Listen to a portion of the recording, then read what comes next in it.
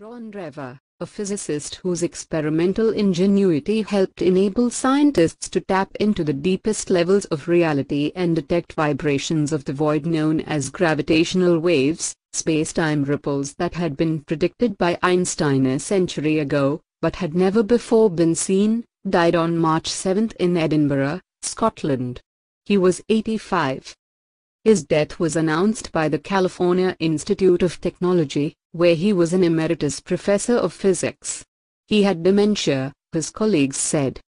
Professor Drever was a founder, along with Thorne of Caltech and Weiss of the Massachusetts Institute of Technology, of the Laser Interferometer Gravitational-Wave Observatory, or LIGO, a pair of L-shaped antennas in Washington state and Louisiana with headquarters at Caltech in Pasadena. When scientists from the observatory announced last year that they had detected such waves from a pair of black holes that had collided a billion light-years from Earth, the news mesmerized the world. Professor Drever, Professor Thorne and Professor Weiss were awarded a slew of prestigious and lucrative prizes last summer, and few would have been surprised to see them share the Nobel in Physics this fall. The Nobel is not awarded posthumously, but Professor Thorne and Professor Weiss would still be eligible. Professor Drever's colleagues described him as a genius tinkerer, a persnickety scientific Mozart who spewed new ideas every day, sometimes leaving confusion and indecision in his wake. Ron was an imaginative physicist who thought primarily in pictures, Professor Weiss wrote in an email. Often the pictures give him an elegant way to circumvent a lot of analytic reasoning. Professor Thorne, the theorist among the three, said Professor Drever's approach to physics was so different from mine, intuitive rather than analytic. He recalled that Professor Drever had once come upon him struggling with a difficult calculation and solved it by drawing diagrams. He could see things intuitively, quickly, that would take hours for me to understand in my more mundane way with mathematical calculations, Professor Thorne said. Ronald William Prest Drever was born in Bishopton, Scotland, in 1931, the oldest son of George Douglas Drever, a doctor, and the former Mary Frances Matthews, a homemaker. He leaves his younger brother, Ian, as well as a niece and two nephews. His uncle John Richard Drever, an artist turned shipbuilder, taught him how to work with his hands and fix things.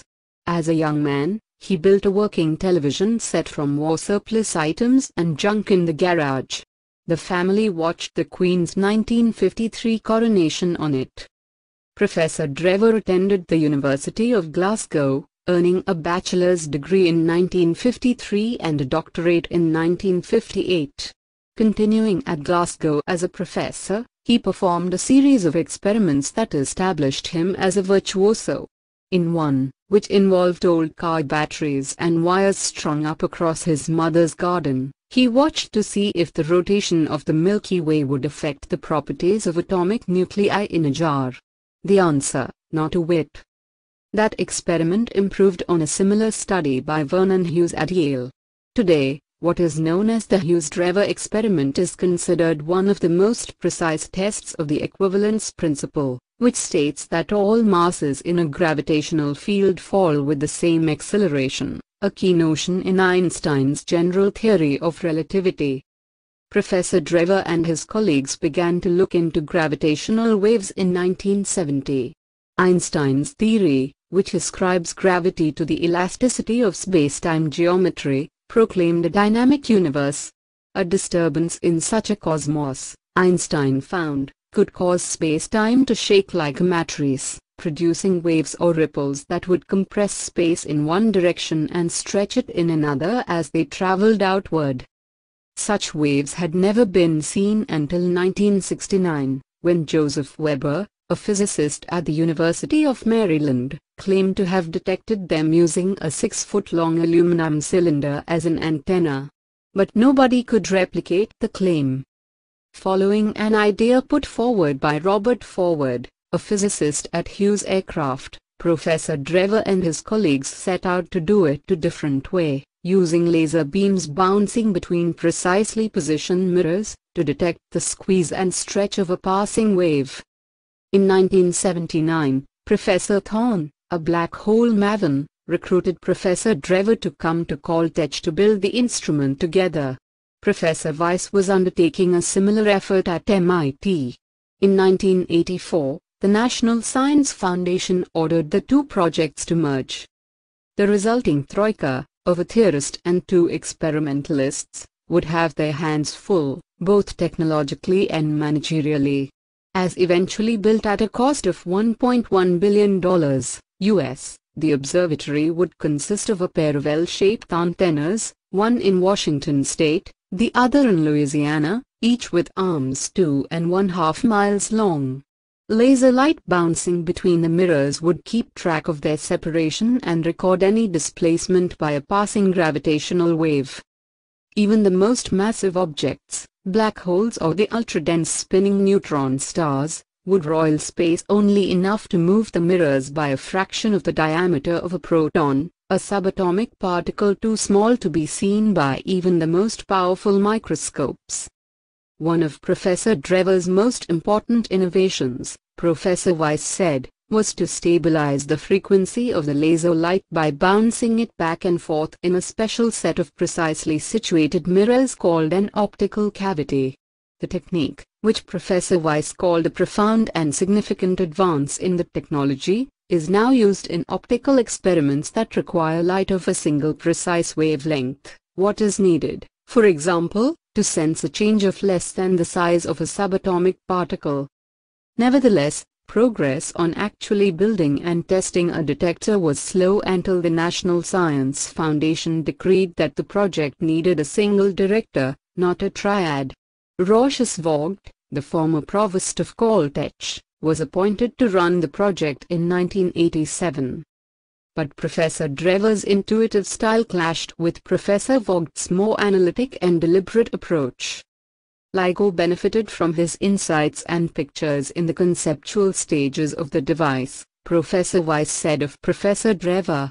He added, later, when the instrument had to be constructed and commissioned, thorough engineering practice and careful analytic and observational efforts become paramount.